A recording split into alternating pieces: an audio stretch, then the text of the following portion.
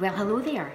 For those who don't know me, I am Judy, known as Judy Elf today, because today I've been packing up lots of gifts to take out into our community. But I was asked to share, what does Christmas mean to me?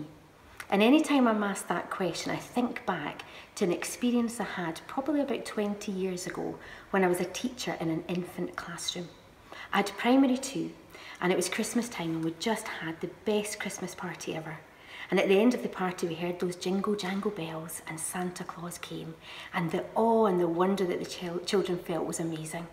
All the children went home, and I was tidying up the last minute mess with all the streamers and things that were there. And I heard that jingle jangle again behind the Christmas tree. And I looked up, and there was Santa Claus. But he wasn't happy.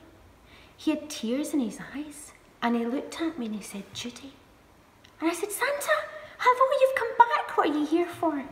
He said, "I've come back with a message for you. You have to teach the children the real meaning of Christmas." And I said, what do you mean, Santa? We've been doing that. He said, "It's not about me. And I'm going to tell you how you can remind the children of the true meaning." And the first thing he did was he pointed to the fir tree. He said, "We put up these beautiful fir trees every year." He said, "And the fir trees are green all year round to remind us of the everlasting hope of mankind. And if you look closely, the needles all point upwards towards heaven to remind us that our prayers will always reach God wherever we are." And then he pointed to the star and he said, "Judy, that star is a promise that the Saviour will come." And that promise was fulfilled, and God's Son was born. And we know the wise men followed the star, and wise men today still follow the star, the sun. And then there was the lights and the candles in the tree. And he said that's a reminder that Jesus is the light of the world, and he can overcome any kind of darkness. And then he pointed to the wreath. And I said, "Santa, what does the wreath represent? I see them on people's doors." He said, "The wreath represents the everlasting nature of God's love. It never stops, it never ceases. Love can never stop. God's love is amazing." And then he said, "Then there's me. You see me all the time, even on a lolly." He said, "But I just symbolise the generosity of God, the generosity and goodwill of other people at this time, which shows us as a reminder of the gift of Jesus Christ that's been given."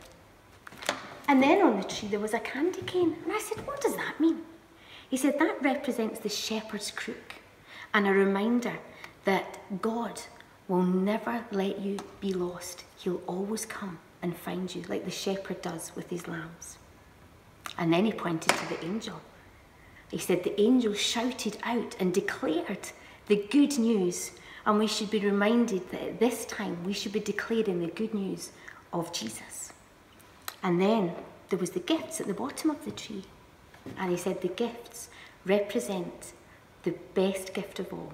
And I've said it already, the gift of Jesus Christ. And the wise men took gifts to represent the most wonderful gift that's given. And as he finished, he said, "Judy, thank you for listening." He said, "I feel pleased. Don't put me at the centre. I'm just his servant. I'm just here to symbolise that love and that hope and that everlasting love that will never be forgotten."